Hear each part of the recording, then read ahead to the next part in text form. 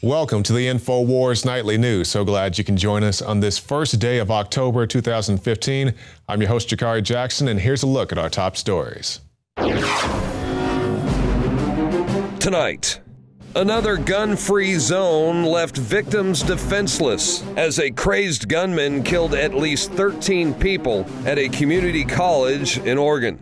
Then, a day after Russia launched an attack against ISIS in Syria, Iran begins to dispatch ground troops into the region to fight alongside the forces loyal to President Bashar al-Assad. Meanwhile, Russia says future airstrikes in Syria will be accompanied by ground advances by the Syrian army and its allies. And the INFOWARS team launches a counter-protest in support of the Second Amendment at UT, where University of Texas police arrested protesters for exercising their First Amendment right.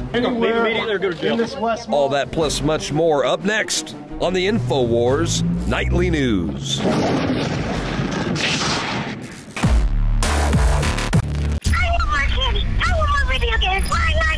And it's that type of behavior that spurred me to do the research to develop a true nutraceutical formula that was designed to smooth out and help children focus. All of our children are hit with modern mind control. Television, music, fast food, GMOs, sugars, you name it. Young humans have not yet developed their nervous system and are being hammered daily by globalist concoctions. It's no wonder they can't focus and calm down and then are put on dangerous psychotropic drugs. Working with my team, we set out to find the best formula with the highest quality ingredients that children would actually like and take. We worked with the leading manufacturer in nutritional supplements that are safe for children to bring you the most affordable and powerful calming formula out there. Introducing Child Ease with herbs and calming extracts like chamomile and lemon balm and essential nutrients that taste great. Obtain your Child Ease today at InfoWarsLife.com. That's Child Ease exclusively at InfoWarsLife.com. Today, we were greeted by the very unfortunate news of a shooting in Oregon. This was at UCC in Oregon, and reports continue to evolve, but as of right now, they're listing 13 killed, including the shooter, also 20 people injured, and as of right now, they're listing the shooter as a 20-year-old male. And as usual, the bodies aren't even cold yet, and people are saying that we need to ban this, we need to ban that. But as Michael Cargill, of Central Texas Gun Works, who is a friend of our show, he always says that you can't legislate crazy. That is the case here as well. Of course, our thoughts and prayers go out to the families affected. But the issue about it is whether you go back Old Testament and it's people killing each other with rocks and spears, or more modern times where people are killing each other with, assault rifles or whatever it may be, even though we have an article about that we'll touch on a little bit later. People with ill intent have ill intent, and passing no matter of laws is going to stop that. Murder's been illegal for how many years now? People still murder each other. We see mothers drowning their children in bathtubs. We see all manner of things, people poisoning each other with arsenic. So it's a tool like anything else referring to the firearm. It can be used for a good purpose, but they don't want to talk about the 12-year-old Oklahoma girls who shoot the home intruders when they're home alone. No, they just want to talk about things like this. They are very unfortunate, and of course our thoughts and prayers go out to the people affected, and we'll see what happens in the coming days. And in other news, many of us have seen the very shocking videos that have come out about these Planned Parenthood facilities. People saying that they want to use the proceeds of dead baby parts to finance Lamborghinis. People who are medical professionals saying that they thought that the fetuses were supposed to be dead before they underwent the chopping up procedures, and all manner of other horrific things. And now we have the head of Planned Parenthood saying that questions about the aborted baby part sales are sexist. And representatives voted 241 to 185 for legislation that would see the organization defunded, while the investigation into the purported sale of aborted tissues and organs continues. The bill states, for the one-year period beginning on the date of the enactment of this division, no funds authorized or appropriated by the federal law may be used or made available for any purposes to Planned Parenthood Federation of America Incorporated. And it says, meanwhile, Planned Parenthood head Cicely Richards has complained that the questions put to her by the congressional panel this week are sexist. So it's sexist to ask questions about videos, which they say are edited. And of course, the videos are edited. These are, dinner conversations, lunch conversations that could be, 2 hours long. They edit it down to the best, 5 or so minutes, best 10 minutes. They do the same thing with presidential speeches. Obama speaks for an hour. They knock it down to 2 to 3 minutes to make it digestible for the populace. Is it out of context? You can debate that one way or another when you talk about the speech. But when we talk about these Planned Parenthood videos, I don't think they are out of context. This is just putting them in the proper context that they don't want to be viewed in. And, we see so many people come out and defend Planned Parenthood, particularly when it comes to these videos. These are people who know that they're going to jail if these facts come out or if this turns out to be true. And I definitely believe that it is true. So, of course, they may get up there and bend the truth, if not all out lie. When it comes to bringing this information to the light, they don't want this information to touch the light of day. They don't want one to defund their organization. They don't want two to end up in a prison cell. So they're going to do anything that they have to in order to make sure that those situations do not come about. And now many people are involved or touching on these issues. And one such person who was questioned about this was one Nancy Pelosi. And she was stumped when she was asked about whether or not babies are human beings. And here's a look at her response. Take your ideological questions. I don't have. Look, no. Listen, I want to say something to you. I don't know who you are, and you're welcome to be here. Freedom of this press. I am a devout, practicing Catholic, a mother of 5 children. When my baby was born, my 5th child, my oldest child, was 6 years old. I think I know more about this subject than you, with all due respect. And it's very troubling to see one of our elected officials who cannot answer such a simple question as to whether or not these are human beings. So from the war in the womb to the all-out war, we now see Iranian troops to conduct ground attacks in Syria. Iran has dispatched hundreds of ground troops to Syria to fight alongside the forces loyal to President Assad. And it says Lebanese Hezbollah troops will also join the Iranian forces, the sources note, as well as Iraqis. And I believe this is coming out of Reuters. And Kurt Nimmo takes a similar look at this with his article, Iran, Hezbollah, Syrian army prepared to launch offensive against CIA proxies. And he notes, in May, the al-Qaeda-aligned jihadist group that has pledged allegiance to the Islamic State al-Nusra captured the last Syrian government-held area in Idlib. So we all know that these guys are getting, as far as the Islamic State, they're getting airdrop grenades from Western governments. They're riding around in SUVs, the Humvees, the MRAPs, and all these type of things that have been left over by Western governments. And, they're pretty much given free reign to run around, because we see people like John McCain saying that we have to fund these guys to shoot down the Russians just like they did, years past. So it's a very troubling situation, because especially when you got a guy like McCain who kind of flip-flops, like, yeah, I was out there hanging out with these guys. I didn't know they were al-Qaeda rebels. And people said, okay. And now he's saying, yeah, we got to go arm these guys to shoot down the Russians. And it just really doesn't make a whole lot of sense, in my opinion, the way these guys are going about it, talking about the big Western governments.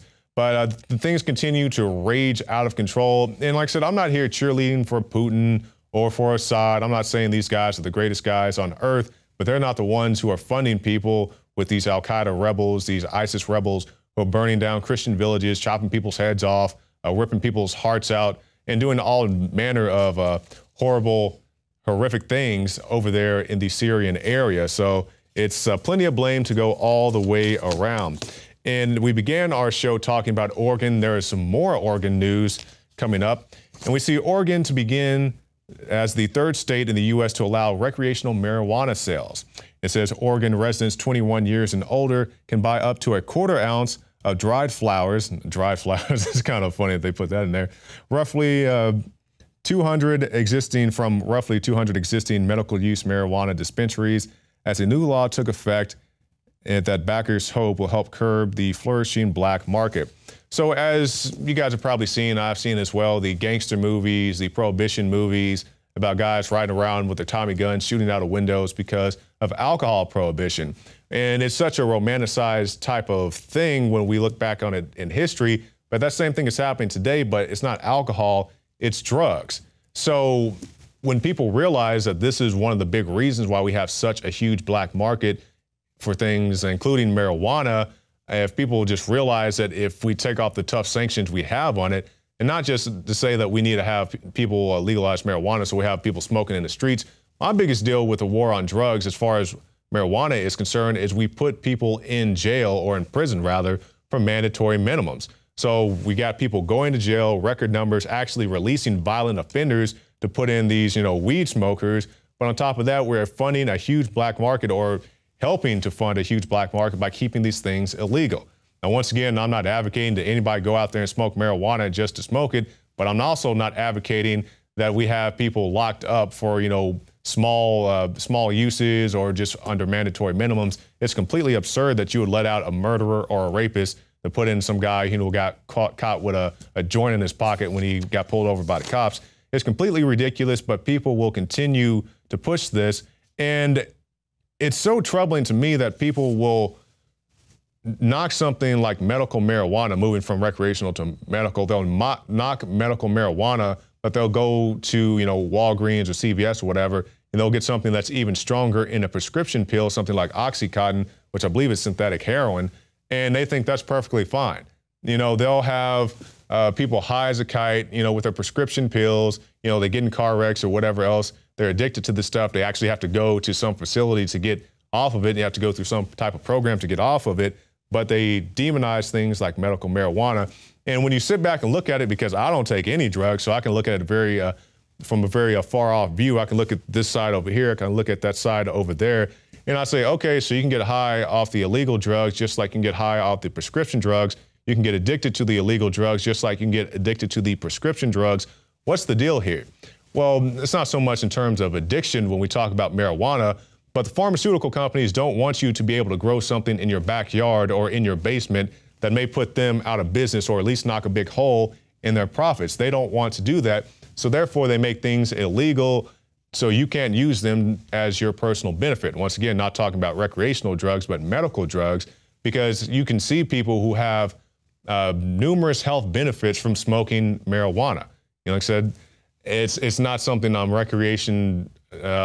pending recreation or advocating that you go out there and do for recreational purposes. But if you can have a medical benefit, why not do that in terms of things like marijuana? But I've lingered on that far enough, because we also have another story coming out of Oregon. And this is the family, you guys may recall, who was the owners of a bakery.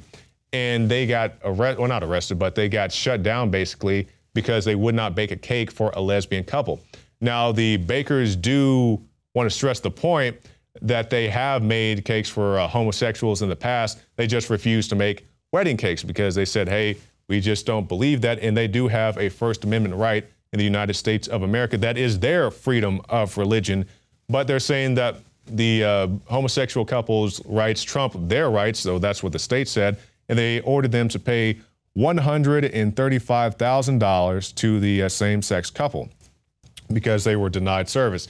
Once again, they didn't discriminate in terms of sexual orientation. They said, hey, we'll bake you any other cake. We'll bake you a graduation cake or a birthday cake or whatever else. They just said because of our religious beliefs, we cannot provide you with the wedding cake that you desired. That was not enough for some people, and now they're demanding rather, that this bakery pay $135,000 to this same-sex couple.